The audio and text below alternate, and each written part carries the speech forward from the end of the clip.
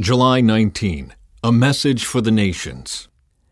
Come here and listen, O nations of the earth. Let the world and everything in it hear my words. For the Lord is enraged against the nations. His fury is against all their armies. He will completely destroy them, dooming them to slaughter. Their dead will be left unburied, and the stench of rotting bodies will fill the land. The mountains will flow with their blood. The heavens above will melt away and disappear like a rolled-up scroll. The stars will fall from the sky like withered leaves from a grapevine, or shriveled figs from a fig tree. And when my sword has finished its work in the heavens, it will fall upon Edom, the nation I have marked for destruction. The sword of the Lord is drenched with blood and covered with fat, with the blood of lambs and goats, with the fat of rams prepared for sacrifice. Yes, the Lord will offer a sacrifice in the city of Bozrah. He will make a mighty slaughter in Edom. Even men as strong as wild oxen will die, the young men alongside the veterans. The land will be soaked with blood and the soil enriched with fat. For it is the day of the Lord's revenge, the year when Edom will be paid back for all it did to Israel. The streams of Edom will be filled with burning pitch, and the ground will be covered with fire. This judgment on Edom will never end. The smoke of its burning will rise forever. The land will lie deserted from generation to generation. No one will live there anymore. It will be haunted by the desert owl and the screech owl, the great owl and the raven. For God will measure that land carefully. He will measure it for chaos and destruction. It will be called the land of nothing, and all its nobles will soon be gone. Thorns will overrun its palaces, nettles and thistles will grow in its forts. The ruins will become a haunt for jackals and a home for owls. Desert animals will mingle there with hyenas, their howls filling the night. Wild goats will bleat at one another among the ruins, and night creatures will come there to rest. There the owl will make her nest and lay her eggs. She will hatch her young and cover them with her wings, and the buzzards will come, each one with its mate. Search the book of the Lord and see what he will do. Not one of these birds and animals will be missing, and none will lack a mate. For the Lord has promised this. His Spirit will make it all come true. He has surveyed and divided the land and deeded it over to those creatures. They will possess it forever, from generation to generation. Hope for restoration. Even the wilderness and desert will be glad in those days. The wasteland will rejoice and blossom with spring crocuses. Yes, there will be an abundance of flowers and singing and joy. The deserts will become as green as the mountains of Lebanon, as lovely as Mount Carmel or the plain of Sharon. There the Lord will display his glory, the splendor of our God. With this news, strengthen those who have tired hands and encourage those who have weak knees. Say to those with fearful hearts, be strong and do not fear, for your God is coming to destroy your enemies. He is coming to save you. And when he comes, he will open the eyes of the blind and unplug the ears of the deaf. The lame will leap like a deer, and those who cannot speak will sing for joy. Springs will gush forth in the wilderness, and streams will water the wasteland. The parched ground will become a pool, and springs of water will satisfy the thirsty land. Marsh grass and reeds and rushes will flourish where desert jackals once lived. And a great road will go through that once deserted land. It will be named the Highway of Holiness. Evil-minded people will never travel on it. It will be only for those who walk in God's ways. Fools will never walk there. Lions will not lurk along its course, nor any other ferocious beasts. There will be no other dangers. Only the redeemed will walk on it. Those who have been ransomed by the Lord will return. They will enter Jerusalem singing, crowned with everlasting joy. Sorrow and mourning will disappear, and they will be filled with joy and gladness. Judgment against wealthy oppressors. What sorrow awaits you who lie awake at night thinking up evil plans? You rise at dawn and hurry to carry them out, simply because you have the power to do so. When you want a piece of land, you find a way to seize it. When you want someone's house, you take it by fraud and violence. You cheat a man of his property, stealing his family's inheritance. But this is what the Lord says, I will reward your evil with evil. You won't be able to pull your neck out of the noose. You will no longer walk around proudly, for it will be a terrible time. In that day your enemies will make fun of you by singing this song of despair about you. We are finished, completely ruined. God has confiscated our land, taking it from us. He has given our fields to those who betrayed us. Others will set your boundaries then, and the Lord's people will have no say in how the land is divided. True and false prophets. Don't say such things, the people respond. Don't prophesy like that. Such disasters will never come our way. Should you talk that way, O family of Israel? Will the Lord's Spirit have patience with such behavior? If you would do what is right, you would find my words comforting. Yet to this very hour my people rise against me like an enemy.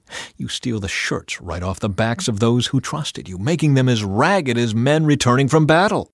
You have evicted women from their pleasant homes and forever stripped their children of all that God would give them.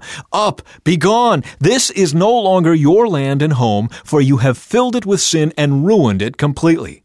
Suppose a prophet full of lies would say to you, I'll preach to you the joys of wine and alcohol. That's just the kind of prophet you would like. Hope for restoration. Someday, O Israel, I will gather you. I will gather the remnant who are left. I will bring you together again like sheep in a pen, like a flock in its pasture. Yes, your land will again be filled with noisy crowds. Your leader will break out and lead you out of exile, out through the gates of the enemy cities, back to your own land. Your king will lead you. The Lord himself will guide you. Judgment against Israel's leaders. I said, listen, you leaders of Israel, you are supposed to know right from wrong, but you are the very ones who hate good and love evil. You skin my people alive and tear the flesh from their bones. Yes, you eat my people's flesh, strip off their skin and break their bones. You chop them up like meat for the cooking pot. Then you beg the Lord for help in times of trouble. Do you really expect him to answer? After all the evil you have done, he won't even look at you. This is what the Lord says. You false prophets are leading my people astray. You promise peace for those who give you food, but you declare war on those who refuse to feed you.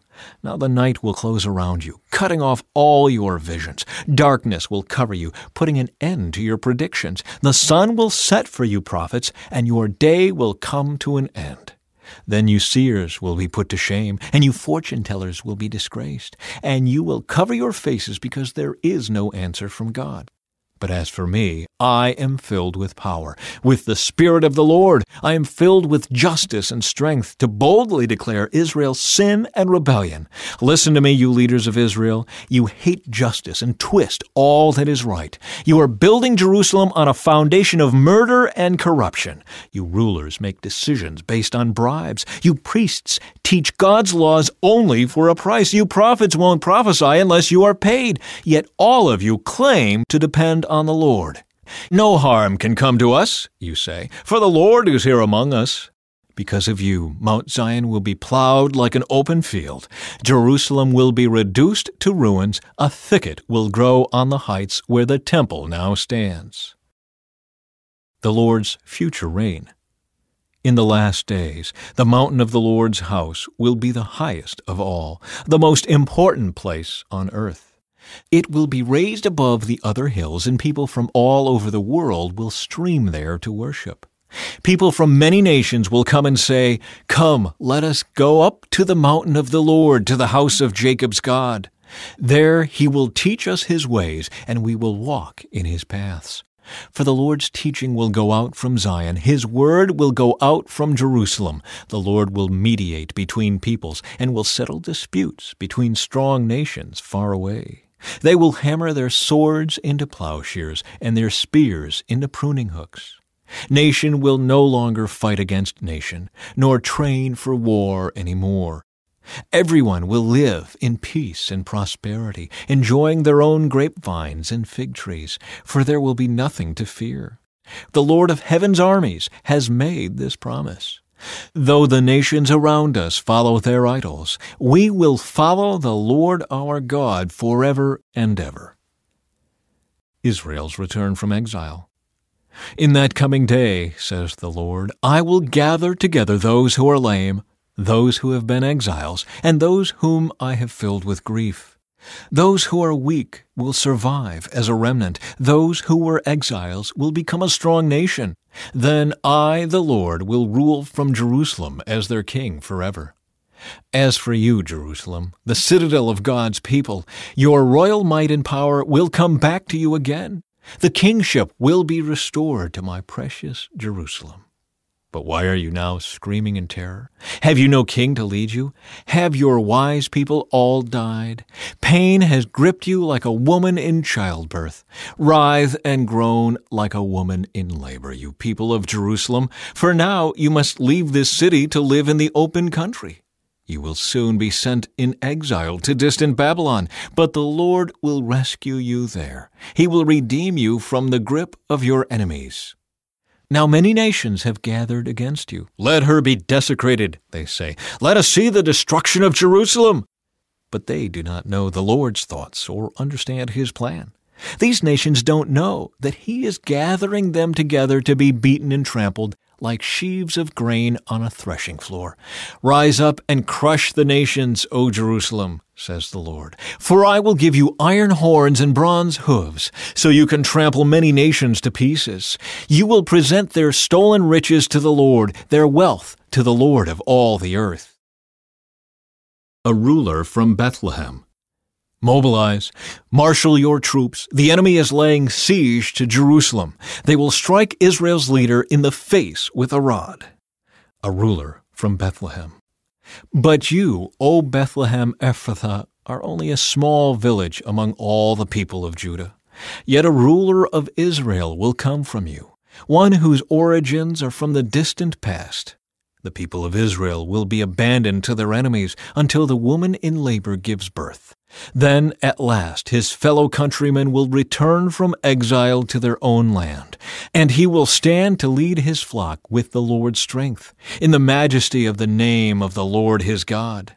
Then his people will live there undisturbed, for he will be highly honored around the world, and he will be the source of peace. When the Assyrians invade our land and break through our defenses, we will appoint 7 rulers to watch over us, 8 princes to lead us. They will rule Assyria with drawn swords and enter the gates of the land of Nimrod. He will rescue us from the Assyrians when they pour over the borders to invade our land. The remnant purified. Then the remnant left in Israel will take their place among the nations. They will be like dew sent by the Lord, or like rain falling on the grass, which no one can hold back, and no one can restrain. The remnant left in Israel will take their place among the nations. They will be like a lion among the animals of the forest, like a strong young lion among flocks of sheep and goats, pouncing and tearing as they go, with no rescuer in sight. The people of Israel will stand up to their foes, and all their enemies will be wiped out. In that day, says the Lord, I will slaughter your horses and destroy your chariots. I will tear down your walls and demolish your defenses. I will put an end to all witchcraft, and there will be no more fortune tellers. I will destroy all your idols and sacred pillars, so you will never again worship the work of your own hands. I will abolish your idol shrines with their Asherah poles, and destroy your pagan cities. I will pour out my vengeance on all the nations that refuse to obey me.